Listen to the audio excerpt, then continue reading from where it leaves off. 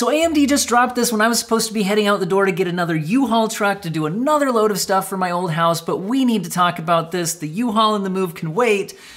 Playing video games is much more important. So anyway, AMD just dropped Fluid Motion Frames 2. Yeah, 2. But wait, if you're confused, wait, didn't they already have like FSR 3? So a lot of people are still confusing AMD Fluid Motion Frames with FSR 3 frame generation. So let's clarify right at the start here once again, these are not the same thing.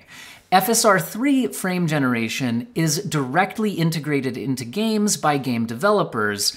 AMD Fluid Motion Frames runs at the driver level on almost, but not quite, every game. You just open up your AMD graphics driver, so you do need a compatible AMD graphics card to use it, and then you just turn on Fluid Motion Frames, and it does frame generation, which is, it takes 2 frames your game rendered, and it kind of guesses what happens in between to increase motion fluidity. You see more frames, but as with all frame generation technologies, it does not increase the responsiveness of the game because it actually slightly delays showing you a frame that would have otherwise been ready in order to use that frame as data for that interpolation. So anyway, the point is, Fluid Motion Frames doesn't look as good as an actual FSR 3 frame generation directly into a game because it has access to less game data. However, it is available in more games. So in games that don't offer FSR 3 frame generation, Fluid Motion Frames would have been the way to go if you wanted frame generation, but now we're getting version number 2. And looking at this, this is absolutely massive because this seems to be doing a bunch of the things that people, including myself in their reviews, pointed out were major kind of issues with Fluid Motion Frames in the original version. This is available in a preview driver, which I absolutely will link in the video description, as well as link to the community developer blog post about this technology. But let me highlight 2 of the biggest new features here.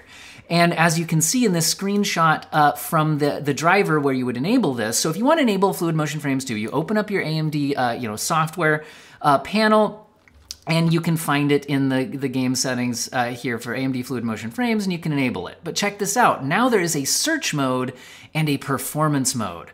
And this is so cool. So the search mode is doing something that was my biggest complaint, which was with Fluid Motion Frames, unlike actual FSR 3 frame generation, it would sometimes just give up. If there was too much of a difference between the 2 frames it's trying to interpolate, sometimes it just couldn't get a good quality interpolation in time or at all, and so it just wouldn't do it, which could make the smoothness of the game experience a little bit more jittery at times. And the thing is, the whole point of frame generation is increasing motion fluidity. Frame generation doesn't improve the responsiveness of the game. So the 2 reasons you want a higher frame rate in a game are to increase the responsiveness of the game and to increase the motion fluidity.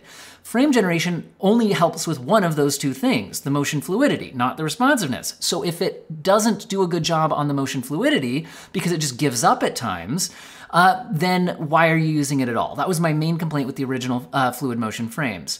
So with Fluid Motion Frames 2, we are now getting search mode, which it says improve frame generation quality at high resolutions, and it has settings of auto, standard, and high. Now my understanding of what this is going to do, if we read this here, is that the search mode controls frame generation smoothness by improving how fallback works in Afmf 2. Fallback refers to when Afmf frame generation is temporarily disabled in high motion scenes to ensure the best interpolated image quality, which can sometimes cause jitter that impacts the smoothness of the gaming experience. So in other words, what they're saying here is that by adjusting this setting, I think you can allow it to be less likely to disable itself in high motion scenes. So again, the developer blog here is saying that in Afmf 2, we have made considerable improvements in frame generation by using AI optimization to help develop an updated algorithm. At 1440p and greater, the search mode auto setting automatically selects high mode, which reduces fallback for improved Afmf smoothness.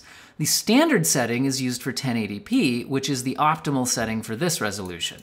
We have also improved the overall image quality in AFMF2 for a better gaming experience in any search mode setting when compared with AFMF1.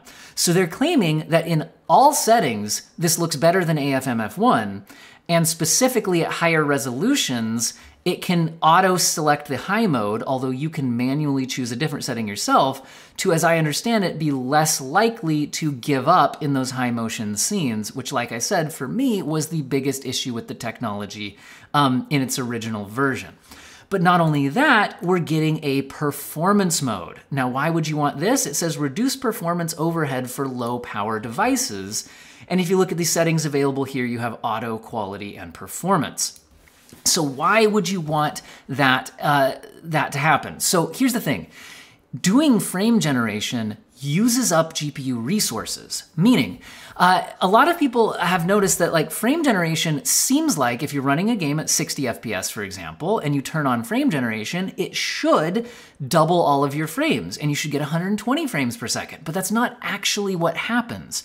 Usually. It can happen when you're CPU limited, but when you're GPU limited, which is more likely in gaming, when you enable frame generation, oftentimes if you were at 60 FPS, the game might only end up at 90 FPS. Now, why did that happen? What's happening is the GPU is actually having to use resources it was dedicating to rendering the game to now doing the frame interpolation, which means your game might have been able to run at 60 FPS if you're not trying to use frame generation, but the actual rendered frames might drop to maybe 45 frames per second because after having to dedicate some of its resources to frame generation. And then maybe it goes up to 90 FPS because it doubles off of that 45, because it fell back from where it was able before you were before you used any resources for frame generation. So what the performance mode is doing here is it's allowing you to go from a quality setting to a performance setting, which is going to use less resources to do the frame generation. Now, obviously, that would also mean there would be an impact to the quality of the frame generation. So again, with frame generation, there's that trade-off of latency, right? You're losing some latency, but you're also losing some image quality compared to fully just game rendered frames. Because again, it's an interpolation. It's an algorithm kind of guessing what's happening in between. But if you use a quicker algorithm, the results might be less accurate, but at the same time, you might get more frames. And this would be especially important on low-powered hardware, like a lot of AMD's APUs, in handheld devices like the ROG Ally or something like that, or in laptops where you might be running off an AMD APU, or in mini PCs, things like that, or on just weaker, older hardware perhaps. You might want to try out the performance setting. So this says the all-new setting available for this mode is performance that reduces the overhead of AFMF2 to help make high frame rate gaming experiences more achievable on a wider range of devices. This is especially beneficial when using AFMF2 with integrated graphics cards, and is now the default auto setting on supported AMD Ryzen processors with Radeon graphics. So I'll talk more in a second, but I'm gonna scroll down here to, so if you leave things at auto settings, this is what AMD says will be selected. So if you're on a discrete graphics card from AMD's 6000 or 7000 series, then the frame generation mode will auto-select the quality mode. But if you are on a AMD Ryzen processor with integrated graphics from either the 7000 series or higher, so 7 or 8000 series currently, but more to come in the future, it's going to auto-select the performance mode. So the quality of your interpolated frames might be less good, but you might actually have the horsepower to get enough of a frame rate boost to be worth even turning on the feature, which was not always the case previously. The search mode, which remember was talking about the fluidity in motion and whether it's more or less likely to give up, for both integrated and discrete graphics, looks like at 1440p and 4K resolutions, it's going to select the high mode by auto select. And at 1080p resolution, it will select standard. I think because there's more work to do at higher resolutions, it was more likely to give up at higher resolutions. So I think it's using the high mode to kind of counteract that at those higher resolutions. So that's pretty interesting, but this is not the only big claim AMD is making with this new version of AFMF2. The other claim that they're making is that it reduces latency, not compared to not using frame generation, but compared to using the previous version of AFMF. So this is a first-party graph, and I do not have the proper latency monitoring hardware to verify it, so take it with a grain of salt, but AMD is claiming 28% lower latency when running Cyberpunk 2077 on an RX 7900 XTX at 4K RT Ultra Graphics preset. When comparing in gray, the AFMF version 1 using anti-lag, when compared to AMD AFMF 2, sorry, lots of letters and numbers, using anti-lag. So both using anti-lag, which is AMD's driver level latency reduction technology, and they're showing 28% lower latency at those settings. Now, again, if you just didn't use frame generation, you would probably have lower latency overall. But again, if you're making the trade-off of latency to increase motion fluidity, it looks like you're at least putting up less additional latency when using this newer version. They're also showing you playing Counter-Strike 2 using Anti-Lag 2. Remember, Anti-Lag 2 is AMD's, it's not their driver level anti-lag, it's the integrated directly into a game version of anti-lag, which currently supports Counter-Strike 2, and I think they added it to like one other game recently, maybe it was Dota 2 or something like that. But the point is, not a lot of games support this yet, but they're showing 12% lower latency when using that version of their latency reduction technology. Again, using Anti-Lag 2 on both things, but just the only variable apparently being AFMF1 versus AFMF2. So that's pretty cool. So again, the big issues with frame generation are increased latency, and looks like they're working to improve that. The image quality, which they're claiming has been improved, and the smoothness of the frames, which again, they're claiming to have improved with search mode. So this overall looks like a really high quality update that's fixing a lot of the main issues that we had with the first one. However, they've gone a little bit farther, which is they've also added interop, meaning interoperability, you mean you can use them together, support with AMD Radeon Chill, which is another really big deal. Because the thing is, when you're using frame generation technologies, oftentimes you might accidentally go beyond your monitor's maximum refresh rate. And if you do that, if you go beyond your monitor's maximum refresh rate, you could start to see screen tearing and less motion fluidity, unless you maybe cap frame rates with VSync, but VSync can introduce its own latency. And another option would be to use frame rate limiters, but not every game offers a frame rate limiter directly in the game. So AMD, in their own driver software, has offered a Radeon Chill, which is a frame rate limiter and can be used as a frame rate limiter. And so previously, though, you couldn't use Radeon Chill at the same time as you were using AFMF. But they're adding in interoperability, which means that now you can use AMD's Radeon Chill frame rate limiter to set half your monitor's refresh rate in-game, and then your graphics driver, now through the AFMF, can now double that, and you'll hit your monitor's max refresh rate without going past it, which should be really cool, make this technology a lot easier to use correctly. And then they're also saying they've improved support for borderless full screen, because the previous version, I think, wanted exclusive full screen. And they've added support for Vulkan and OpenGL games, because again, the previous version only advertised support for DirectX 12 games, and I think a lot of DX11 games worked as well. So DX11 and DX12, but now they're adding in Vulkan and OpenGL. So overall, again, this is a wide range of improvements to the technology. If we look over at their driver notes, it kind of highlights a lot of these main features. So kind of to summarize the updates that we're getting here, they're claiming lower latency and higher performance. AFMF2 enhances fast-paced gaming by significantly reducing frame generation latency and performance scaling through new modes. They're claiming fast motion optimization to enjoy smoother gameplay and higher FPS with improved frame generation consistency during fast motion.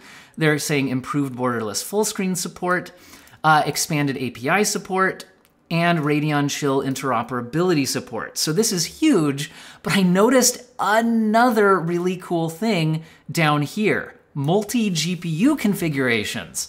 So what about the people who have a Ryzen APU, but also have a more powerful discrete graphics card? Or what if you had a powerful discrete graphics card and then a less powerful discrete graphics card? So in other words, what if you're somebody out there with multiple GPUs in your PC, even that could theoretically be doing the frame generation?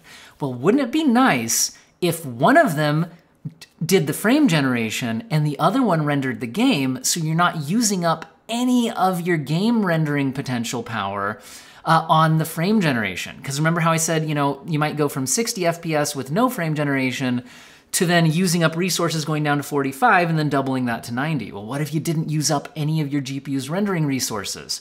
This says that for any hybrid graphics configuration, Afmf2 will use the displaying GPU for frame generation, allowing the render GPU to focus on the game.